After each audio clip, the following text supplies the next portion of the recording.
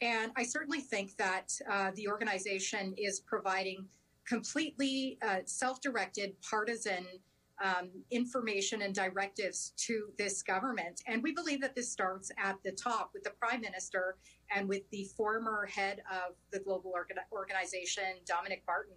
So we believe that these were not awarded through competitive processes, and they were not rewarded in this way as a result of the close relationship between the Prime Minister and Dominic Barton. But Ms. Kusie, with respect, how do you know that? What's the point of undertaking a study if you've already reached those conclusions? And just on the point around sole source contracts from the from the Ministry of Public Services and Procurement, 3 contracts were awarded through open competition. Total value of those $55 million, as you indicated.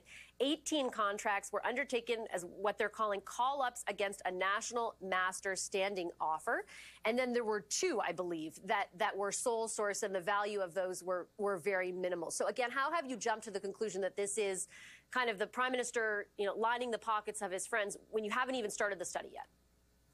Well, 18 plus 2 equals 20, so that's 20 out of 23, which were awarded within a single bidder environment. But we come to this conclusion based upon the 50-fold increase. McKinsey's implication is not with a single department. We are seeing through the media that their placement is throughout government. It touches many different departments, the ministries of defense, the Ministry of Health, the Ministry of Immigration.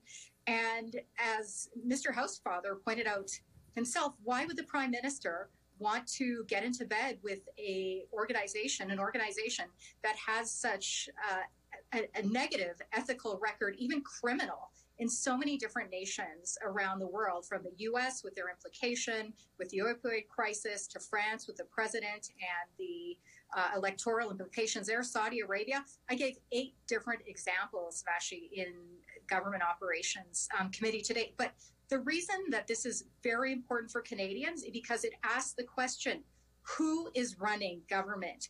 Who is making the policy decisions that affect Canada and affect Canadians, Vashi?